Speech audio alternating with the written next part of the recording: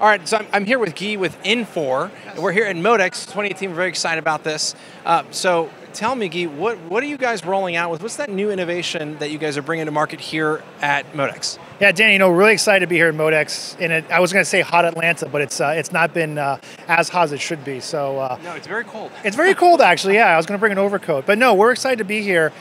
The big thing that we're rolling out, or that we're trying to showcase at the event this year, is really our new thinking around the warehouse and the role the warehouse plays in today's retail, B2B, B2C economy.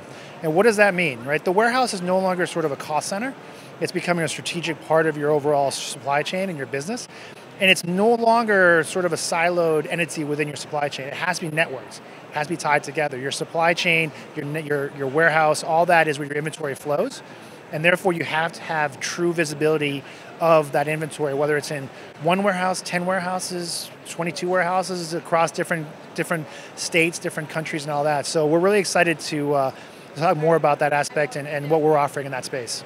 Awesome. Is there any particular product offering that you're rolling out with this here at MODEX? I don't think there's any one particular product. I think Infor Retail is pretty big in terms of what we're offering, but I think we're just really focusing on that key element of the warehouse, supply chain visibility, within how we as consumers are asking our supply chains to respond to our needs. So I would say there's not one specific product. It's really more of a strategy and a long-term vision about what we're going to do in that space. So we're really excited about that.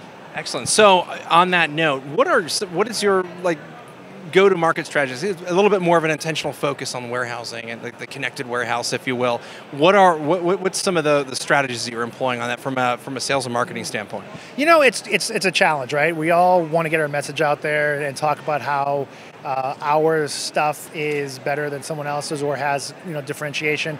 So I think for us, it's not to be cliche, but it's a lot of blocking and tackling, right? There's no magic bullet.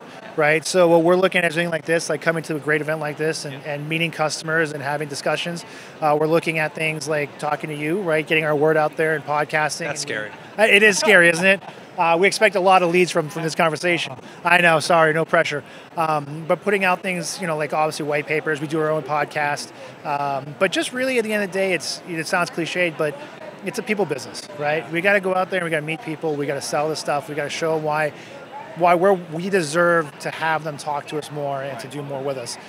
So it's exciting, but it's a challenge, right? There's a lot of great companies in this hall that we are competing with or partnering with, and it's really up to us to earn the trust of a potential customer to spend their time and hopefully their money with us. I love that. It's trust. It is. Like you said, you hear it's people business, but you got all this new technology, all these great things. But at the end of the day, it's really connecting with that customer. I think that you hit nail on the head. Yeah. And it's everything from us as consumers and the way retail handle things, having trust with us, to doing this, right? Selling to enterprise and stuff it's the trust. And I think there's a lot of tools out there to build the trust. And we just need to be sensitive about that, how we do it, and how we respect customers, and how we earn that trust. And I think we do a fairly good job, and we need to keep doing that, and we need to keep working on it. And I think that's exciting. It's a daunting task, and it's a huge responsibility. And I think we're up for the task. So we're looking forward to continuing that process with our customers and prospects. Awesome. Last question. So what would you say your top 3 marketing tactics are? Wow, top 3 marketing tactics.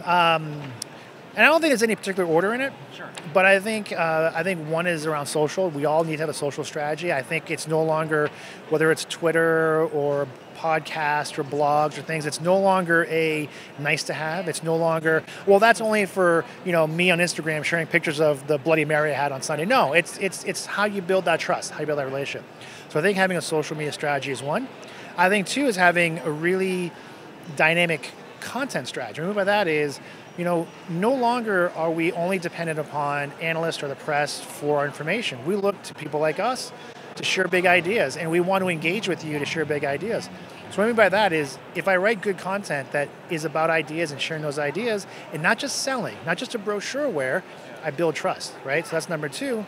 And number 3, I think it's the old-fashioned, just like this. Getting out there, meeting people, talking to people, building a relationship, being able to talk and look people in the eye and say, you know what, we can't do that, or we're not the best equipped for that, but we could do this, or we could do that.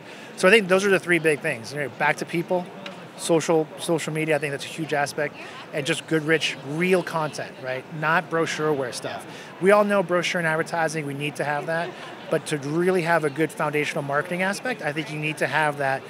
Hey, share ideas. We're all smart people. Like, we want to learn from each other. How do we do that? Oh man, I love it. Absolutely. I think we're getting these social cues here. Yeah, I think we're just like last call. It's closing right? time. Yeah, it's closing time. They're going to start playing semisonic yeah, song here. Exactly. So thanks so much for your time, Guy. I really enjoyed your insights. And if anybody would like to learn more about you and Infor, what's the best way of reaching? By all means, just go to our website, www.infor.com, or you can follow me on Twitter. It is at @gcourtin, so GCOURTIN on Twitter. Please do follow me or DM me, and we'll love to chat. Awesome. We're going to follow you today. Awesome. This is awesome. Thanks so much. Thanks, guys. All right. Appreciate it. Thank you.